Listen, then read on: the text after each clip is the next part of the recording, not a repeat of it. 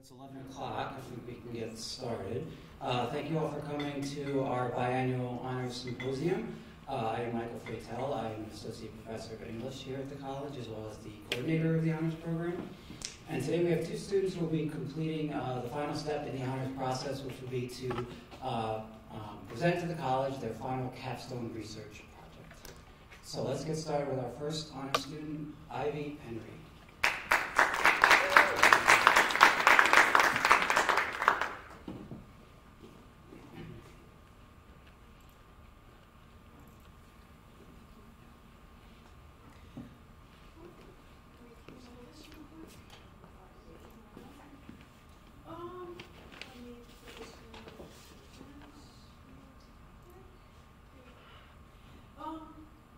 So my presentation is on the state surface faults in upstate New York, particularly around the Lakewood County and Oneida County areas.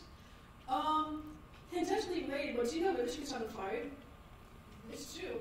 It happened in Ohio like 15 times at the Cuyahoga River, which is a river that goes by a pretty heavily industrialized area in Ohio. And of course, since it didn't have the industrialized area, there was a ton of like industrial runoff that happened and kind of went into the river, which led to the site on fire 13 times. And that all happened because the people along Cuyahoga kind of ignored the importance of water quality. That begs the question of what water quality is. And according to the National Oceanic and Atmospheric Administration, water quality is the condition of the water, including chemical, physical, and biological characteristics, usually with respect to suitability for a particular purpose of drinking or swimming. But it can also refer to just the general suitability that water quality has to sustain aquatic life. There's a variety of parameters that we focus on in this experiment that go into water quality. One is going to be inorganic plant algae nutrients, such as nitrates and phosphates. As you can see in this diagram right here, nitrates are fixated from atmospheric oxygen by bacteria and then assimilated by plants. And the phosphates you can see in the other diagram are eroded from rocks and then also assimilated in plants. And they're both assimilated in plants because both nitrates and phosphates are pretty important to use for like the construction of certain vital molecules for life, such as DNA and ATP. Nitrates and phosphates can also be introduced into the environment through like anthropogenic means as well, by through runoff from like fertilizer and through fertilizer runoff and sewage runoff. This is important because this runoff can cause anthropogenic eutrophication, which is essentially when you have a huge algal bloom in water. And this is problematic because as you have a huge algal bloom, in water, you're going to both imbalance reduce the consumer populations. But you're also going to have that algae kind of die off too, and as it dies off, you can have bacteria that like decomposes that algae, and as it decomposes that algae, it's going to consume a ton of dissolved oxygen in the water, which is going to lead to a ton of suffocation of the fish in the water, a ton of just die off in general because you got to have enough dissolved oxygen to really be able to sustain life. There's also E. coli bacteria as well that focused on in this project. Not every strain of E. coli is pathogenic. You only have a few pathogenic strains, such as cetotoxic producing and enterotoxigenic E. coli strains. But regardless of whether it's pathogenic or not, E. coli pretty much exclusively lives within the intestines of animals, such as humans, which is why it's a pretty good indicator of like water quality, because it's a pretty good indicator of whether or not you have sewage runoff or not, just waste mismanagement in general. You also have pH as well, which is a scale of 0 to 14 that measures acidity, with 0 being the most acidic or the least basic, and 14 being the least acidic or the most basic. pH in water can decrease or become more acidic through active precipitation, so you can see this diagram right here. You have emissions that contain nitrates and sulfates and then react with water in the atmosphere to form nitric acid and sulfuric acid, and then those acids kind of precipitate downwards to surface waters through like rain and snow and stuff. But you also have waters coming mostly through mine drainage and also urban runoff as well. You can also have pH become more basic or increase through use of lime and limestone, through industrial effluent, through runoff from asphalt, and also through increased photosynthetic activity, which we'll get to later. pH is also important because pretty much every organism has only a very narrow range of pH in which it can thrive, and if you go out of that range, like in either direction, you're going to cause direct harm to wildlife. And pH can also kind of increase the solubility of certain heavy metals as well, which we'll also get to later. So, for example, if you have a low pH or more acidic pH, it can like dissolve aluminum better, so you can have both lower pH and also higher concentrations of aluminum, which is both problematic. You also have temperature as well, which is focused on here. Temperature is important because temperature can impact the dissolved oxygen of water, since if you have warmer waters, it's going to be able to dissolve fewer gases. So essentially, if you have a higher temperature, like an artificially increased temperature, you can have an artificially decreased level of dissolved oxygen. So again, it's going to cause a huge amount of die-off in the population. And just like pH, most organisms also have a very narrow range of temperature in which they can thrive as well. And again, going out of that range in either direction is going to directly impact their health. Temperature can be anthropogenically increased, or like caused by people increased, through lack of stage, through stage deforestation, through wastewater release from power plants. You can see this diagram right here that people do use cooling towers at power plants to kind of like cool down the wastewater they use before they release it in the waterways, but it's not always 100% effective, unfortunately. And you also have runoff too. So if you have, say, heated up blacktop, for example, and you have rainwater that hits that blacktop, what's going to happen is that rainwater is going to absorb the thermal energy from that blacktop as it runs off into surface waters. It's going to carry that thermal energy with it, and therefore increase the temperature of the water. Less often, water temperature can also be decreased through water released by reservoirs as well. You also have heavy metals that I'll focus on here as well. Heavy metals, as defined by one research paper, are naturally occurring elements that have a high atomic weight and density at least 5 times greater than that of water. You can see they're listed in red right here in this diagram right here. But heavy metals also include select metalloids as well. Some heavy metals are like essentially in pretty small amounts and they're only toxic in higher concentrations, such as copper and iron. And others are toxic in pretty much regardless of concentration, such as aluminum, mercury, and lead. Heavy metals have many origins, such as weathering, erosion, and runoff. We have certain geological formation stuff pretty rich in these metals, but their sources are mainly anthropogenic, such as mining, fossil fuel combustion and traffic, fertilizers and pesticides, landfills and junkyards, and also wastewater treatment plants, septic systems, and sewage sludge dumping. Lead is probably, for lack of a better term, the most popular heavy metal, because it's pretty well known that lead poisoning is a pretty huge issue. You can see all the symptoms in this diagram right here. Lead poisoning is pretty problematic because it can cause a lot of neurotoxic effects in children, such as hearing loss, hyperactivity, low IQ, and learning disabilities. But it can also cause issues with pregnancy, such as miscarriages and premature births and stillbirths. It can also cause hypertension in select individuals as well. We also have mercury as well, which is also pretty heavily toxic. It can cause a huge variety of damages, such as damage to the kidneys, damage to the nervous system, damage to the cardiovascular system, and damage to like developing fetuses as well. So if you have a fetus in the womb exposed to mercury, it's going to have stuff like cognitive damage, cerebral palsy, and developmental delays. Mercury is also especially problematic because you can bioaccumulate in the system too, which pretty much means that you can see this diagram right here. If you have one organism that consumes mercury, then you have another organism that consumes that organism, then you have another organism that consumes those two organisms, you're going to have mercury kind of like go up the food chain as you have organisms consuming other things that also consume mercury, and eventually it's going to go all the way up to humans. Aluminum is also pretty heavily toxic. It can cause neurotoxicity, especially in humans. It can also disrupt iron regulation, deposit on the gills, and just like mercury, it can also bioaccumulate into the food chain. As you can see, this diagram right here can also impact the fertility of fish as well by decreasing fertilization, decreasing the hatching rate, and decreasing the amount of normal larvae that actually hatch as well. You also have iron, which isn't necessarily toxic, but it can deposit on the gills. You can see in blue right here. As well as depositing under stream beds, which is problematic because you can smother anything that lives in the sediment or prevent those. Iron can also disrupt iron regulation within the body, particularly that of sodium. And then you also have copper, which is pretty heavily toxic just in general. According to the EPA, it can cause alterations in brain function, alterations in enzyme activity, alterations in blood chemistry, alterations in metabolism, and just general mortality. You can see this picture right here that exposure to copper has caused a ton of deformities in the gills, such as like degeneration of certain body parts and stuff. So the methodology that I use to actually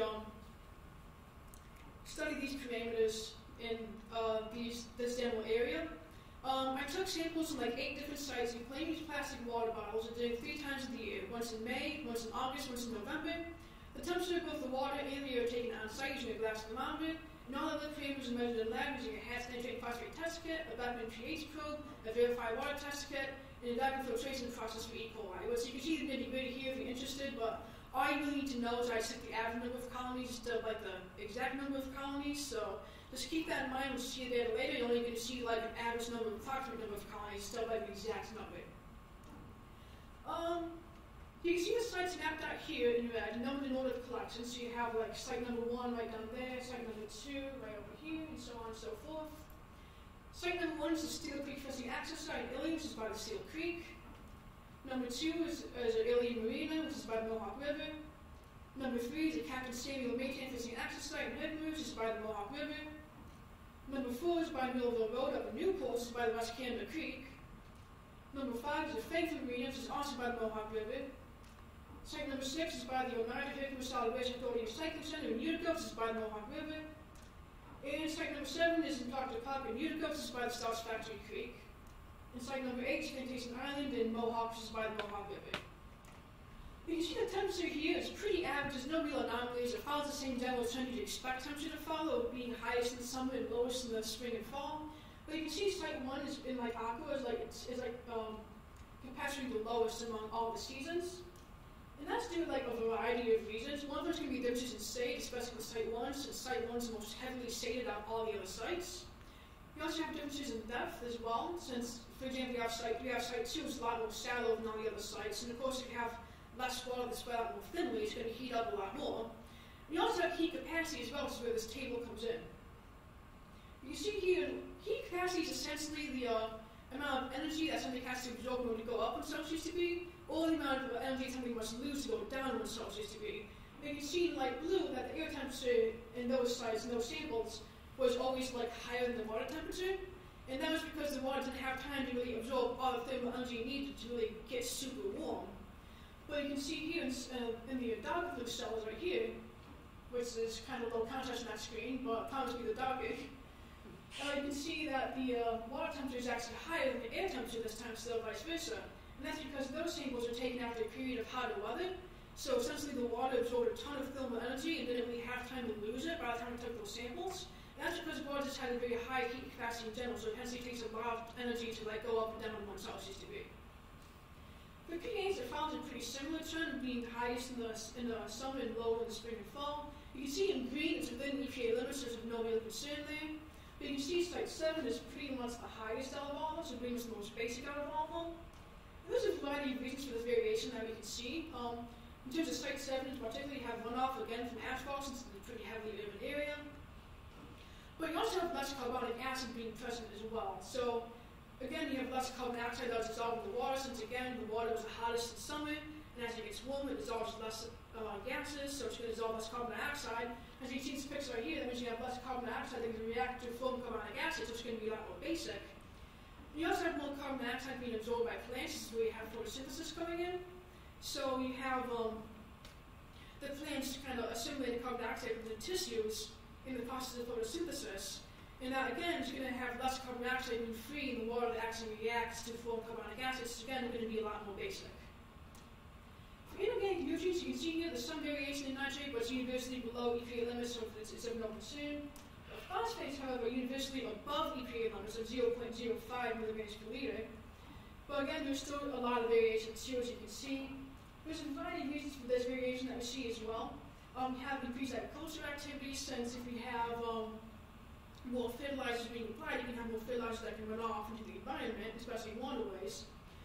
You also have nutrient uptake by plants as well, as you can see in this diagram right here, of both aquatic plants and of crop plants. If you have more plant growth, they can assimilate those nutrients more, so you have less nutrients actually in the water. You also have organic fishing bait as well, so if you leave that stuff in the water behind for the decompose, you're going to like release some nutrients into the environment. In terms of phosphates in particular, you also have boating, since a lot of people use like detergents to clean their boats, and a lot of those detergents are not phosphate free at all, so that's going to increase phosphate levels in the environment as well. For heavy metals, you can see it's pretty varied when it comes to lead levels. Some of them are above EPA guidelines, such as sites 1, 4, and 5. Some of them are below EPA guidelines, such as sites 7 and 8, and all the rest are pretty borderline. For iron, they're all universally below EPA guidelines, there was some variation. For copper, below guidelines, there was some variation. It's kind of hard to see the variation with the copper graph, so you can do it up, and you can see it varies a lot more than it did with iron. For mercury and aluminum, they're both below EPA guidelines, like exactly 0 parts per million for both of them, so there's absolutely no concern at all. There's a variety of reasons why these heavy metals can vary so much. One of them is sedimentation and deposition, which is a whole bunch of complicated chemistry stuff I'm not going to get into. But it's pretty much you have the metals reacting with, say, with water, or like organic molecules, or there's stuff in the sediment. And as it reacts with those things, it's going to become sequestered within different molecules and kind of deposit down, like you can see the iron hydroxide in this picture on the right. And they'll still be present in the environment, the sediment is still going to be absent from the water column, should be absent if the samples that we collected. The lead, you can have lead fission sinkers, if they're left behind in the environment, you're going to attribute to lead because they're made out of lead. carbon iron, you have traffic, since you have some car parts that are made out of those heavy metals, at least contain them. And as those cars are going to be used by certain waterways, going to release heavy metals into the environment, it's then going to run off into water. And for copper, you also have anti-fouling paints, also on boats. As you can see in this picture on the left, the copper serves as a pretty solid biocide. It pretty much means it kills like anything it touches, in terms of like microorganisms and stuff. And of course, a lot of people want to keep the boats clean, so they're going to be using anti-fouling paints to sort of make sure you don't have stuff like bacteria or like barnacles and stuff going on the boats. In terms of E. coli, you can see they're mostly below EPA limits, except for site number 3, which is above EPA limits during the fall. You can also see that site 6 is among the highest, and if I was able to collect the sample in the fall, then it probably would have been among the highest in the fall as well. There's a variety of reasons for this to have happened. You have sewage treatment, and you can see in this diagram right here, for sewage treatment, that sewage sludge is disinfected. It's unfortunately not always going to be perfect. You're always going to have some bacteria slip through the proverbial cracks in sewage treatment, especially with site number 6, due to this proximity to the solid waste authority. You also have fertilizer use and general animal waste as well. So again, if you have people using, say, manure to fertilizer fields, and that manure runs off into waterways, you're going to carry a lot of E. coli with it as well. And you also have general animal waste as well. So if you have like, more animals in the water, such as during summer before they migrate down south, or like during the fall, they're kind of fattening up, I guess, to migrate down south. I don't know how geese work. But pretty much you're going to have, if you have more animals, you can have more waste. If you have more waste, you can have more E. coli, essentially. There's also competition and lack thereof of other microorganisms as well. Since a lot of E. coli that become activated living in the wild, pretty much outside of intestines, it can actually survive at fairly low temperatures sometimes compared to other microorganisms. So what's going to happen is that as your temperature is lower, you can have other microorganisms dying off. And as those microorganisms die off, you're going to have more resources that E. coli can use to actually thrive in their stead. That's all well and good though, but this kind of uses you don't really go into like how you can remediate the ones that are kind of above EPA limits. For phosphates, you can use phosphate-free detergents to clean your boats. You can also use slow release fertilizers as well, which release nutrients a lot slower, so that way you can plants can assimilate those nutrients a lot quicker, pretty much like before they can actually assimilate to the environment, essentially, like run off into the environment. I mean, for both phosphates and E. coli, you can remediate those levels by reducing fertilizer runoff. So by using riparian buffers, which you can see in this diagram right here, essentially just strips of vegetation along waterways that can reduce erosion and runoff, as well as both reducing the amount of tilling that you use as well, which again can reduce erosion and reduces runoff, therefore leads to less fertilizer running off into the environment. And you can also, like if you have sewage on your boats, you can dispose of them offshore instead of like within waterways as well, so you can also reduce phosphate and E. coli levels. Though as far as I know, it's technically illegal to like release sewage into like rivers and stuff. There's many people who don't do it anyway. So if you just knock it off, you'll be fine in that department. As for phosphates and lead, you can impact those levels by changing how you actually fish. So for phosphates, instead of using organic bait, you can use plastic and wooden fishing lures. And for lead, you can use tungsten fishing weights instead of lead fishing weights. They're a bit more pricey than lead. They're also lead-free, so that's definitely a plus. It also begs the question, too, of how is everything else actually within EPA limits? For some of them, there could just be no sources of pollution at all, such as temperature, pH, mercury, and aluminum. And for others, those pollutants could have already been addressed. So, for example, if you have nitrates, they could just be using fertilizers that contain fewer nitrates than usual. And for iron and copper, they could just not be present in the environment in concentrations that are problematic. But it could also have been actively remediated as well. So you can remediate heavy metal concentrations in the environment through doing stuff such as removing contaminated soils or phytoremediation, which is essentially the process by which plants assimilate heavy metals within the tissues, so it doesn't run off into the environment. As you can see this diagram right here. Whether those plants are kind of planted there for the express purpose of phytoremediation or just kind of grew there kind of by happenstance, it's happened to assimilate the heavy metals is kind of unknown, but it is something that can happen. So essentially, water quality in the area is pretty decent. All phosphates are well above EPA standards, but in some E. coli and lead are above standards as well. But everything else is within guidelines, so for optimal water quality. And we just try our hardest to work together so we can fix everything that's already pretending to be an issue. Are there any questions?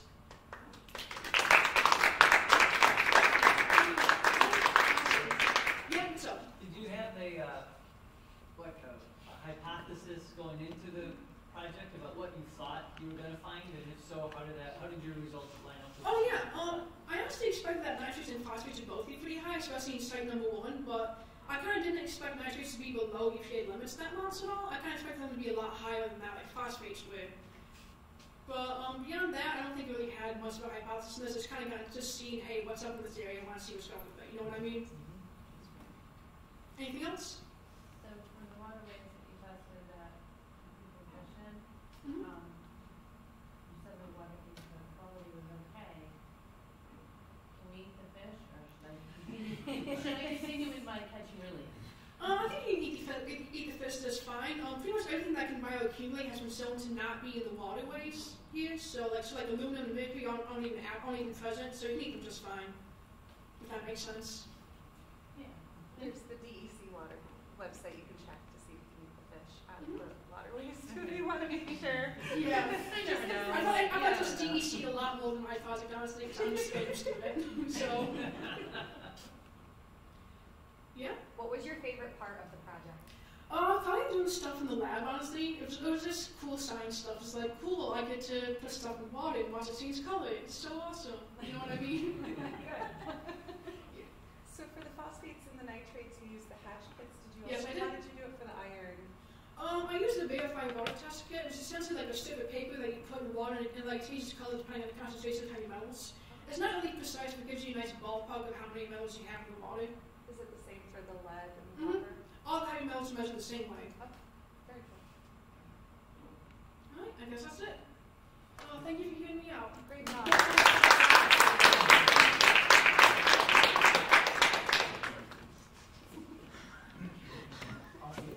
Our next presenter is Carolina Infante.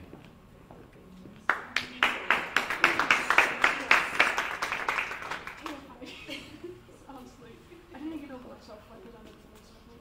I didn't get over myself before I presented the first one. Hi everyone.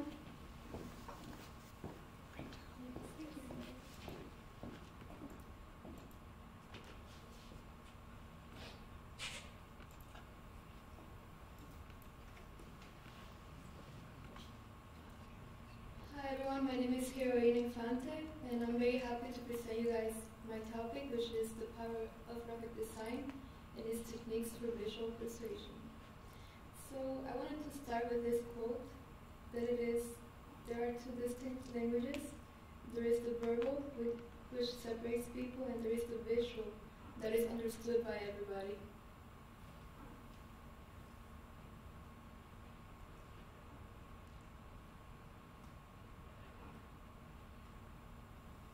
So why did I choose this topic? I chose this topic because visual communications is everywhere in our daily lives, but we don't always tend to see that because it's so close that we don't really pay much attention to it. But the truth is that most of our decisions are highly influenced by visual communications.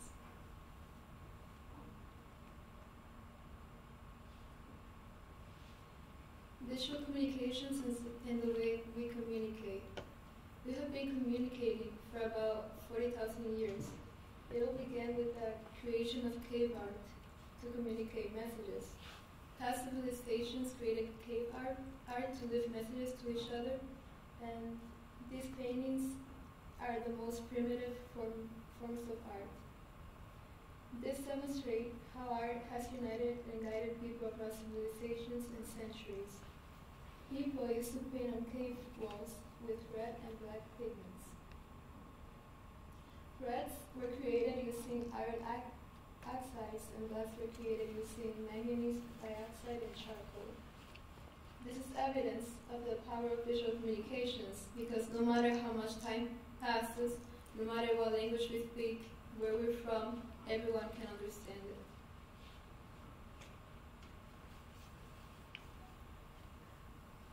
Visual communications and transmitting messages through visuals. So what is it? It is a creative process that combines the visual arts and technology to communicate ideas.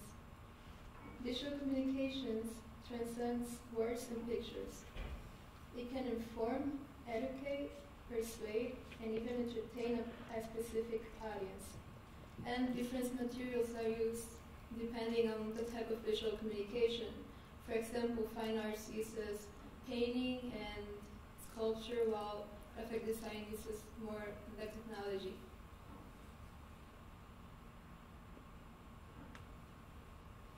Okay, so what is the power of visual communications? A researcher named Albert Mehrabian, he was also a psychologist. He devoted more than 40 years studying the research of psychological skills. One of his important research was the 73855 rule of communication. And there he showed how visual communication is very important in our daily lives. So in the chart, we can see that 55% of the communication that we receive is visual.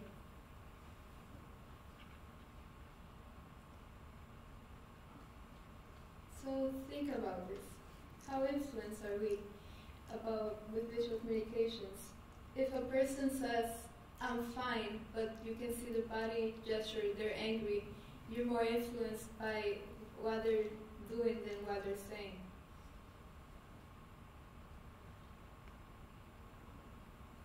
So, persuasive strategies.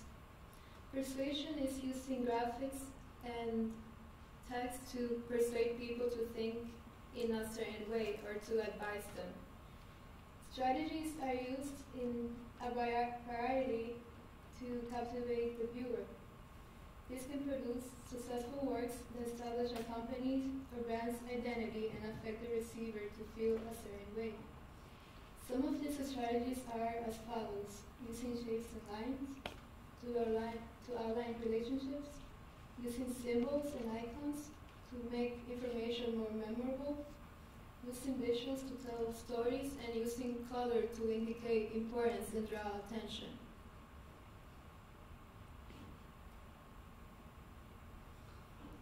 Factors that affect the power of visual persuasion.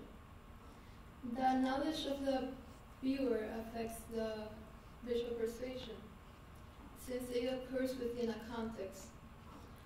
So a graphic by itself contains no context or no power to persuade. But when we use visual persuasion, we are relying on the context of the audience to supply a vast amount of knowledge and to decode the visual and draw conclusions. So also, two people with different backgrounds can be influenced differently with the same message.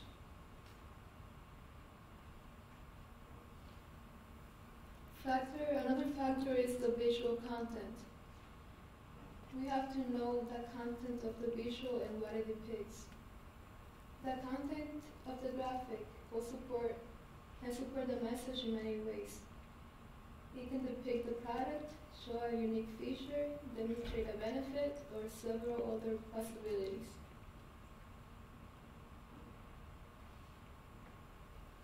Something else is the graphic style. The way that a graphic is done affects the persuasive power of the overall message. A style that is congruent with the message will reinforce the message, but a style that clashes the content won't help with the visual persuasion.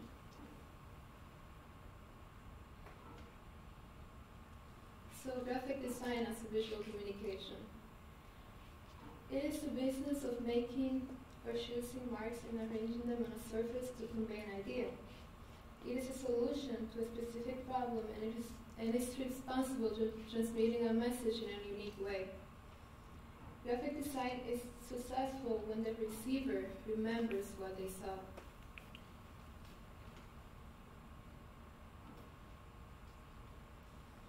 So its importance is that it creates identity. So when we think about Apple or Nike, for example, you can immediately see a pop in your head about what they look like. So this is the power effect, making the viewer remember these things. And its importance is that it's almost in every product that we interact with, starting with road signs, branding, ads. So they, like we mentioned earlier, they persuade us and they also direct us.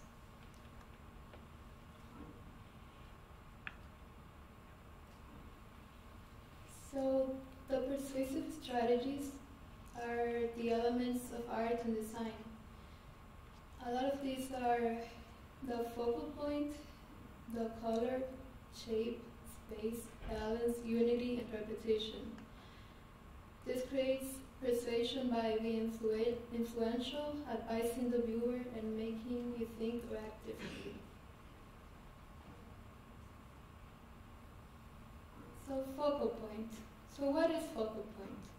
It is the center of interest, what catches the viewer's eyes.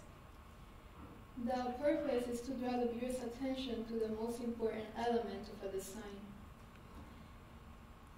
It impacts the composition because it attracts people to look at the section and attracts the eye naturally. One important aspect of focal point is hierarchy. Hierarchy is the way that the order of that we see things. And emphasis is created by visually reinforcing something we want the viewer to pay attention to. So for example, the first design, our eye automatically goes to the center of the picture because of the balance that it portrays. And on the bottom one, our eyes go directly to make art to life because of the transparency and color.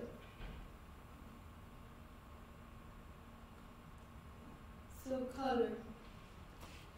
Color can play a big role. The colors that are used in graphics, including logos and posters, evokes an emotional response to the audience. We all associate things or emotions with colors in a different way based on what we have experienced in our lives. It is influential in persuasion because decisions are based on emotion, not logic. So how influenced we are by this? Think of this. And there's also dualism in colors. Colors can have two seemingly opposite emotions. The meaning of colors can change if you use different situations or different things.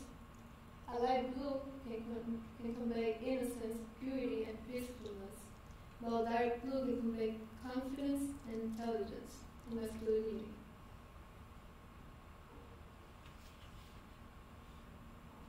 Okay, so here we have two different logos. We have McDonald's, and the colors are very influential because research has shown that warm colors like yellow and red increases heart rate and makes the person hungry. It also creates emotion and joy. The Whole Foods market is green. It is a color that is very visible, and it shows its freshness and nationality. Okay, so here we can see the same concept with different colors. We can see how the colors can impact the mood of a design. One can be very hopeful, one can be very mysterious, another one can be very peaceful, so that's how color can impact the design.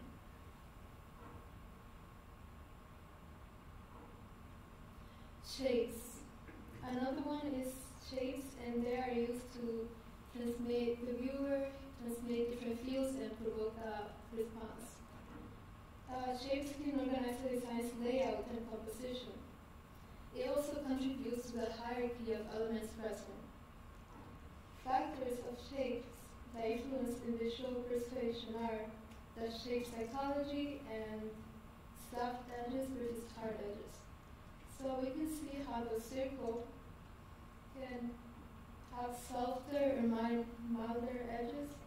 The square have more of geometric shape, and triangle has polygon with 3 edges, and they can be more dynamic. There is the natural shapes and also the abstract shapes.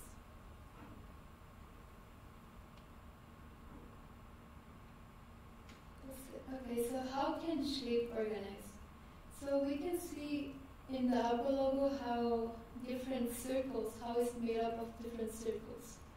And well, to the left, we can also see how different shapes are making up the total, like the entirety of the design.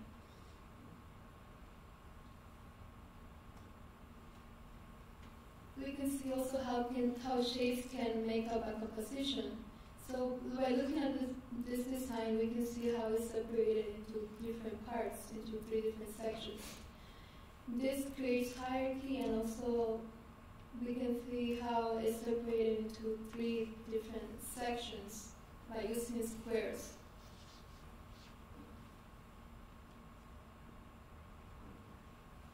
So, shape psychology.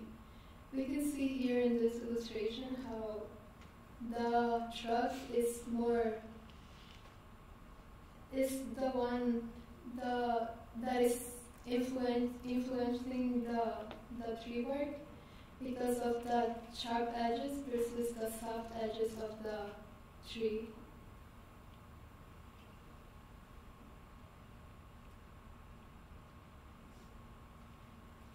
Space is also very influential. It can create the visual essence and dynamic of a composition.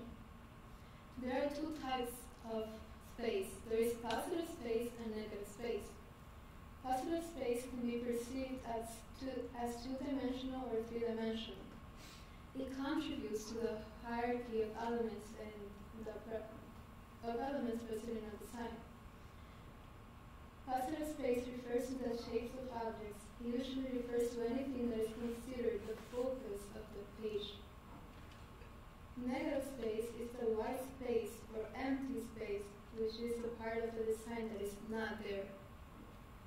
The space between the visual elements. So I'm not sure if you guys can see how there are like 2 different people in both sides. So that's considered the positive space, and then the negative space is the white area. Negative space is just as integral to the design as the positive space. Negative space is important because it helps frame and contain a composition, plus it also connects or disconnects shapes to suggest relationships between them.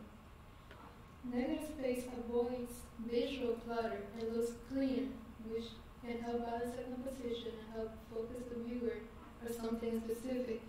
At the end, this is what a good design is: simplicity and conveying a message. So we have space can be used in different ways, and these are like the techniques. Common fate is the motion that we can see in a design. Closure is when our eyes tries to fill in an area of a design. The one with the nest is continuity, and it's when the elements are united with something, with a visual element. Proximity is when different shapes are together or different elements, we tend to think that they're grouped because of their closeness. Figure ground is when we tend to separate the figure and the ground, the subject and the background. Common region is also when things are grouped and we tend to pick out a specific part. And symmetry is basically when the composition is balanced.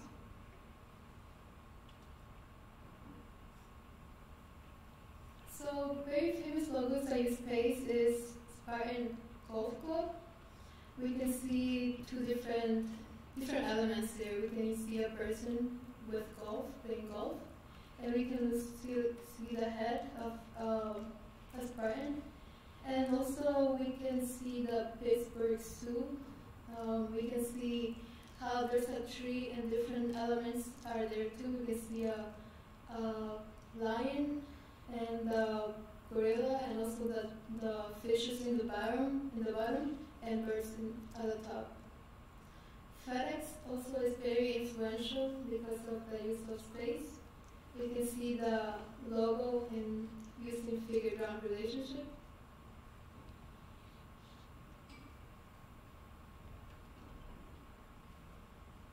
So what is balance?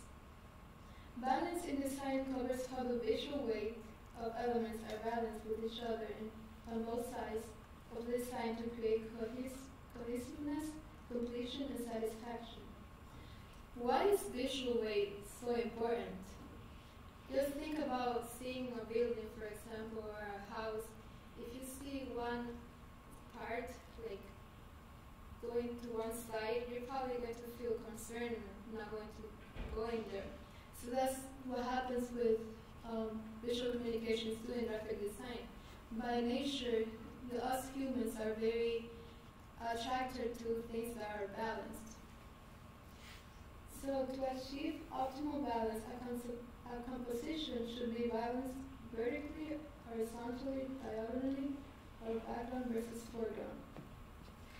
The importance of balance is that if designed to have a sense of balance, then the viewer's eyes won't know where to look at, and what you're trying to communicate may not get across, because different areas of interest can go easily unnoticed.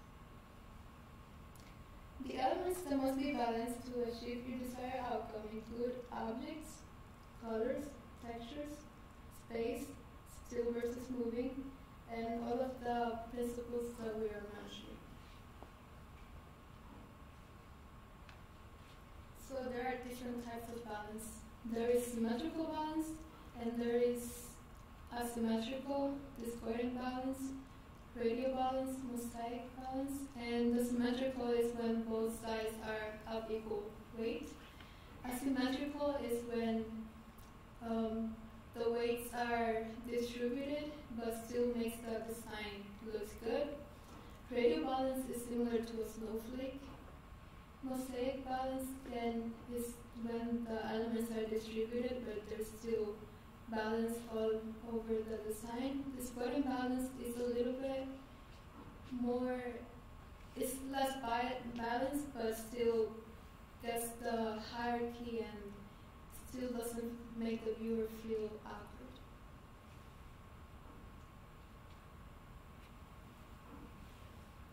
Famous logos that use balance is the Chanel logo and the Starbucks logo.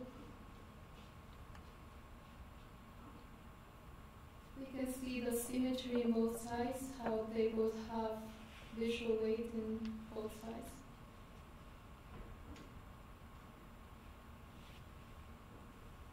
So unity. Unity is the whole picture, bits and pieces, that represent the design style in its entirety. It combines objects, shapes, and elements, and it's more than a geometrically theory, but more of joining abstracts in such a way they form a pattern. Unity is when elements of the design support each other and create harmony. It creates balance by making all of the objects to help so that they belong to the design. We can see to the right different types of unity. There's repetition, proximity, alignment, and contrast. They work like a pattern, but still they create unity to the design.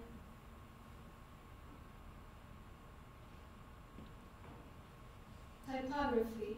Typography is very influential in graphic design today. It uses persuasive techniques by promoting legibility to make messages clear. It helps communicate a tone, messaging, and sentiment of a design. Typography is not just a text. Each font is different, carrying a unique attitude and conveying different messages. The principles of design apply to typography and allows us to evoke feelings with its aesthetics.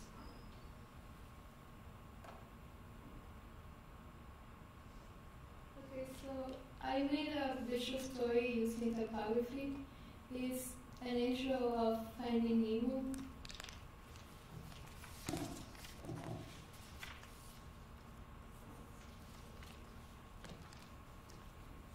I will read to you guys and you guys will see the visual story.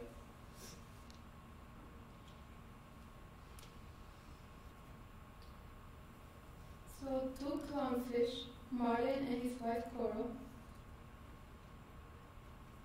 admired the view from their new home within a sea anemone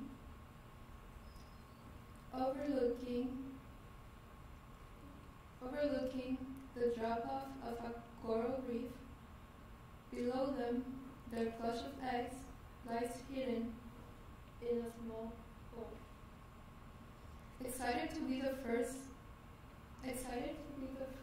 It came out weird.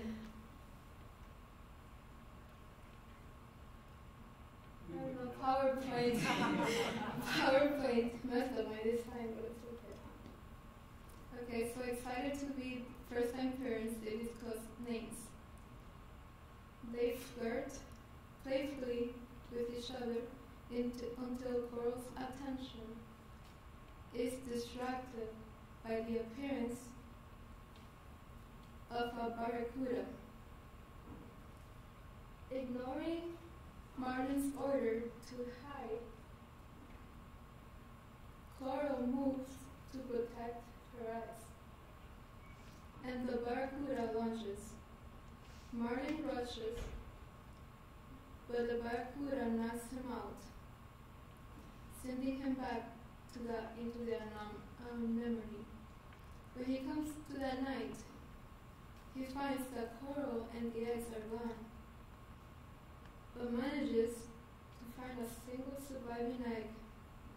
Going to protect it, he names the codling Nemo. So it came out, I don't know what happened. PowerPoint is my thing.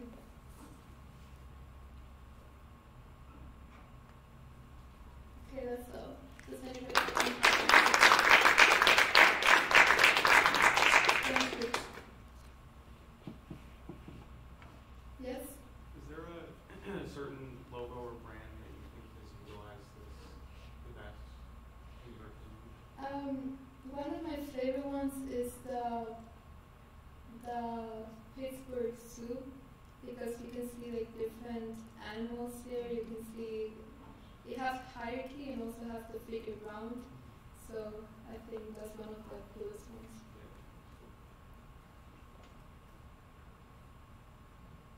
Anybody else? Of course. And I have to apologize. I was not going to ask questions, but I'll talk to us about the economic implications of this. Sorry, inside joke from class. Do we need to talk about that today? If you want to. So what do you want to know about it?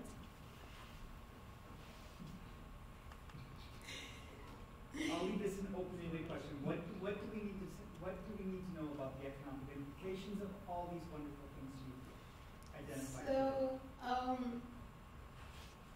it impacts economically because design creates identity and also influences the viewer to buy a certain brand or buy certain products. When you're outside, when you're driving, you can see the trucks, with their graphics, where you can even with the product packaging, you can know more of the product with the design that it has. So I think it influences the consumer to buy certain products, and I think it helps businesses.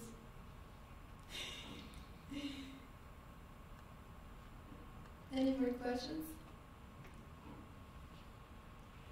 I just wanted to comment that last Finding Nemo thing was very interesting. Thank you so much. I wish it would have stayed together, but I don't know what happened.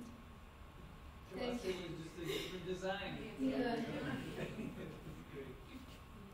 Thank you so much.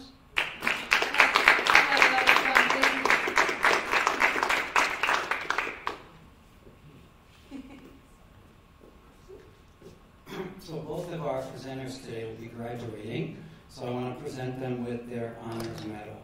So Ivy.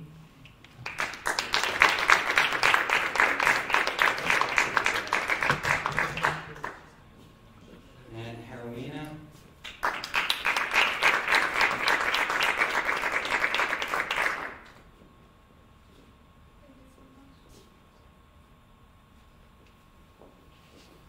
We have one more round of applause for our presenters. Thank you all for coming today, supporting the honors program. Before you leave, there are some light refreshments in the back if you want, and enjoy your day. Thank you.